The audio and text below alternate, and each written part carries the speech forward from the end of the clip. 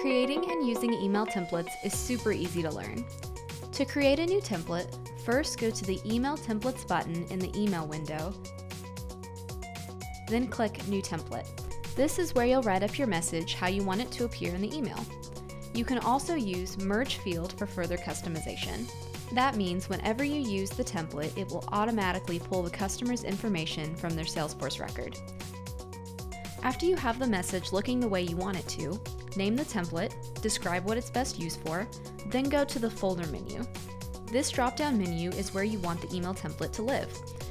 You can put it under My Personal Email Templates, or Cirrus Insight allows you to share email templates with other people.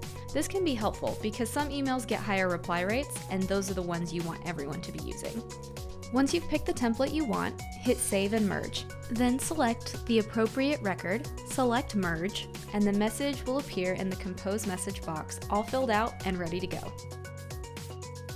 You can also find existing templates by going to the Templates button.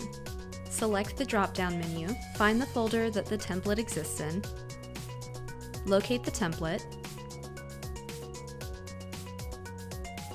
select the related record, and hit Merge. Then you're ready to go.